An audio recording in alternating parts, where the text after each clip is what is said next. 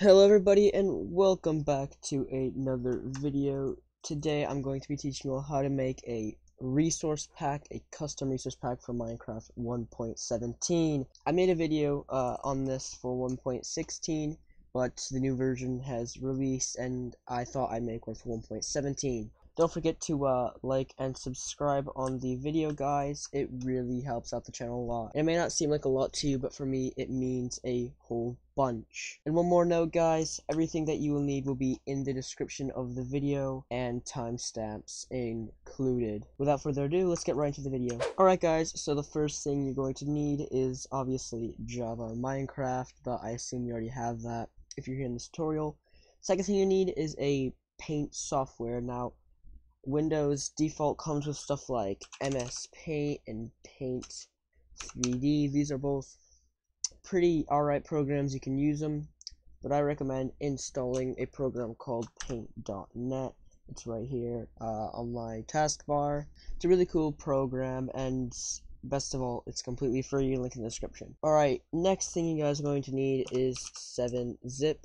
It is a extraction software like WinRAR, and I like using 7-zip because it's just easier for me than using WinRAR. I recommend you guys get it. If you already have WinRAR and you know how to use that, then go ahead, use WinRAR. But if you don't know how to use those programs, get 7-zip because that's what we'll be using in this tutorial. And again, link in the description. Alright guys, and believe it or not, that is all you need for this video. Okay, so step 1 is to head on into your file explorer and go up to this bar right here and search up %, app data, %, just like that. Click enter and then find .minecraft. Once you're in .minecraft, scroll down to versions and then find the version you want to make your pack for. If you're doing 1.17, find 1.17.1. If you have Optifine or some sort of mod, do not find the modded one, just the default one. If you're making this for 1.8, you can do that as well. If these folders aren't here, you have to launch Minecraft in this version. So, for example, if you wanted a 1.12, but you never played 1.12, you have to launch that Minecraft version. Anyway, we're going to head into 1.17, and we're going to take this jar file right here. Going to go right click it and copy. Alright, now we've done that, we can minimize this and we're going to make a new folder on our desktop. Alright, so just right click, new folder, and we'll name this I don't know, resource pack. There's my creative.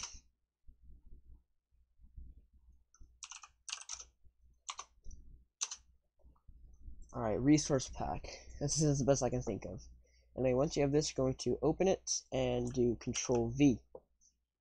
Alright, now we will have this jar file in here. If you don't see this .jar right here, you can head up here to View.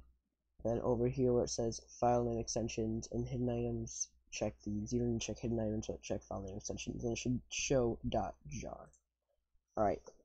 Now we're going to need to use that 7-zip program that you've installed. When you right click, you're going to notice that you're going to have a thing that says 7-zip. Hover over it, come over here, and then click extract here.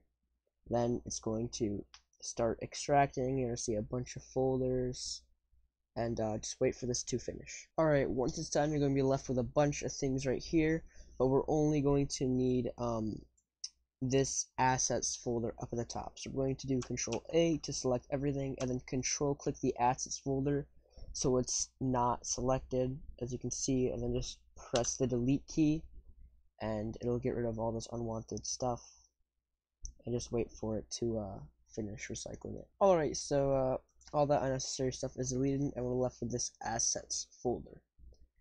Now in here we're going to have Minecraft realms.mc case root. You don't need these folders, but you need the Minecraft folder. Inside here, if it loads, we're gonna have all this stuff. You really don't need all of this. You can make the framework of this folder yourself, but doing this is easy for beginners because you have every texture available to you. You have all the names that you need for the texture to work in game. So everything's already there for you, and all you have to do is just edit what you want the texture to be, which is just a lot easier for beginners, and this is how I learned. So if you want to, for example, make a language pack, you do right here. A lot of this is not really texture stuff, except for the textures folder right here. So in here, we're going to have a bunch of textures things right here. So if you want to change, let's say, a model, that's where you get your armor, like your armor model physically on your body. You go in here. You want to change a particle, like a crit particle, you go in here. You want to change some GUI, like, you know, your inventory or crafting table screen, it's right here. Entity, if you want to change a mob, right there. And then you have block, which is where you change blocks, and item for items. Now today I'm going to be changing an item texture, so we're going to head in here, and there's going to be a lot of stuff. They're probably going to show actual images for you. I just have that disabled in my settings for more performance. So in this you can edit whatever you want, and everything you edit separately, so hopefully it'll work. Just do not change the name of any of these files, because then it will not show up in game, because the JSON file that renders this in the game is named the same thing, so it will work. So if you change the name of this, it will not work in game. It will show up the little like air texture where it's like black and purple. So yeah, I'm going to edit the diamond sword for this video. So we're gonna search up sword here, and it's going to bring all the swords in the game. We're gonna go diamonds, and if you double click, it'll open in something. For me, it opened in just photos. I want to open this in the paint.net program, so we're going to right click, open with. Where is open with? Right here, and then paint.net. Okay, so in paint.net it's going to be super small. Just use control scroll wheel to zoom in, because this is in the 16 by 16 resolution, which is what all Minecraft textures are in. You can change this to whatever you want, as long as it's a multiple of 16. So for example, and it has to be a 1:1 ratio, so you can't do 16 by 32, you have to do 16 by 16 or 32 by 32. So anything that's multiple of 16 will work here. So yeah, let's just make the texture. So we're gonna change, I'm gonna keep this the same because it's the stick. So we're gonna use the pencil tool up on the left, and we're going to change this center color here to a purple. So we're gonna just drag this, and then we're gonna click like so, and you see it looks nice. This one's a little darker, so I'm gonna click more right here, and go to the volume and bring it down, which will make the color darker. And then we're going to bring the volume up, like so.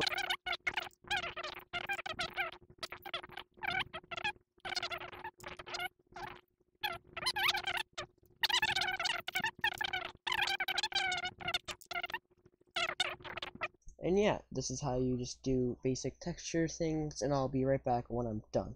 Alright, so I'm back and I've finished the sword. It looks pretty cool. It's, you know, purple. And yeah, you can change all your swords like this. If you want to make a PvP pack, you can make a sword sorter. You can do whatever. That's the coolest thing about this. Just make sure this background stays this white and black, or white and gray, instead of full white. Because it's full white, it's going to show up that whole thing in game. You want to make sure the background is transparent. Okay, now that you're done, just do Control S and click OK, and now it's saved. And the way you check is if you double click the diamond sword, it'll open up, and you scroll in, and you can see it's purple. It looks blurry just because that's how this is, because it's low resolution. But yeah, this is how you change your texture. Now that you've done this, we need to add a little bit of add a file to the code so we can make it show up in game. So to do that, we're gonna stop the search here.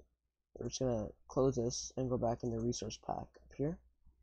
And right here, we're going to right click, do new text document, and just don't name it. Now I actually have a thing already saved, which is on a document. Scroll down. It's this right here, this is what we're going to need. I'm gonna write this right here. This will be saved in the description, so don't worry, guys. You don't have to write any code. Just take this out. When I make the text file, which is over here, you can just take the code and paste it like so right in your text document. And all it is curly bracket, in quotes, pack, and then curly bracket to open up this pack format with it. It says insert number and description, my resource pack, and then more end curly brackets. Now all this is it means, hey, this is pack, and pack format is the pack format, and then description is what you want your description to be. So let's say this is amethyst sword, right? Let's say we do cool, and I can't spell. Hopefully it's right. Sword thingy, and you can. This is basically when you get a resource pack, and it'll show this as basically the title. So now we have this. We need a pack format. 1.17 7, 1.16 6, and 1.8 is 1. Now this changes every time there's a major texture update to the game, which 1.17 was. So we're gonna make sure you put in 7 there. You don't need quotes because it's an integer, and just go save, just Control S, save it, close it. Now we need to rename this to something very specific. Make sure you write this exactly, clear all of this out, and you're going to rename this to pack.mc meta. And this is going to warn you that it won't work, but it will still work. And this just makes it an MC meta file so the game can actually read this. And one last thing before we can actually make the resource pack is an optional thing. If you want a image to pop up when you have the resource pack, then all you want to do is just right click, or I'm sorry, you want to make sure that your image is 1:1 aspect ratio and a multiple of 16, and just make your image, and then you want to bring it right on this screen right here below pack.mc meta and just name it pack.png. Make sure it's a PNG. You can't change a JPEG to pack.png because it'll break. Just to make sure it's already a PNG, and then do pack.png. I'm not going to do that to save time, but that's what you guys can do if you want. Alright, so we have this now right in the resource pack folder, and now we need to turn this actually into a usable resource pack. To do that, just gonna select all of this, both of these folders, right click, use 7-zip, then click add to archive. Now this is a very important step, so make sure you're paying attention. Right here it says archive format. This is all you're going to need to change. By default, it's going to be 7z. You're going to want to change it to zip. If it's a 7z file, Minecraft won't be able to actually use it as a resource pack, so make sure you put it as a .zip. And you can change the name up here if you want. I'm not going to. I'm just going to just use this. And click OK, and it'll quickly turn into a zip file. Now, if I were you, I just copy this, but I'm going to cut it so it deletes from this area because I don't want it here. And once you do that, we're going to want to go back into that % app data. So I just do it again. So % app data, enter, and then go back to .minecraft. This time we're going to want to go to resource packs. If I can find it. Resource packs, where is it? Right here. Nope, that's resources. Resource packs what we want. Now you can do this in Minecraft, but we're just going to do it right here because it's easier. And you're just going to do Control V, and you can see it pops up right there. Now we're going to go back into Minecraft, and we're going to go to Options and Resource Packs, and we're going to find it. This one right here, resource pack.zip. So we're going to see it's got our description, cool, and it's a sword thingy, which is what we named it.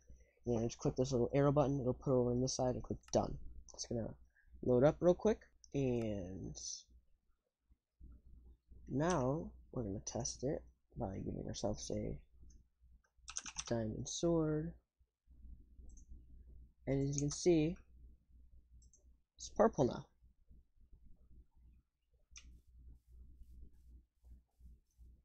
So there you guys go.